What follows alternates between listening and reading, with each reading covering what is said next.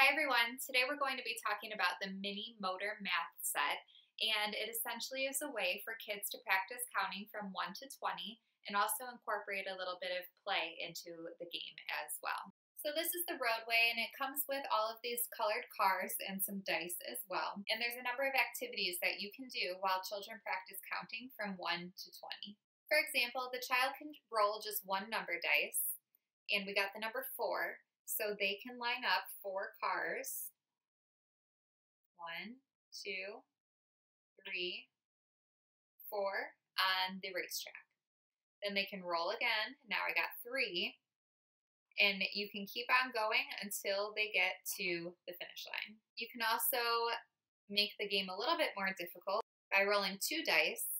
So I got 5 plus 4. That means I could add 9 cars to the roadway. Or you could incorporate the color dice and roll 3 orange. So I could add 3 orange cars to the roadway. You can also play with just the number 10 track and add the finish line.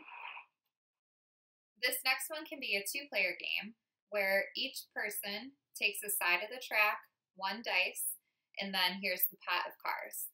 And the idea is to be the first one to get your cars all the way to the finish line. So I would roll, and I got 0, so I can't do anything on this side yet. I would roll on this side, I got 1, so I'm going to add 1 car. I'm going to roll again for this side, they got 1 car. And then this player rolls and gets 0. This player rolls and gets 2. And this player rolls and gets 4. And again, you keep on going with the objective of being the first player to get to the finish line. Once again, you could incorporate the color dice as well to make it a little bit more difficult. You can also use math vocabulary when your child is playing with this game. For example, this side has 1, 2, 3, 4, 5 cars, and this side has 1, 2, 3 cars. 3 is less than 5. If we had 5 on both sides, that means that this side is equal to this side. Learning Resources has a free printable called Count to 20. They can also practice spelling out the numbers, so instead of writing the numeral 4, they would spell out F-O-U-R.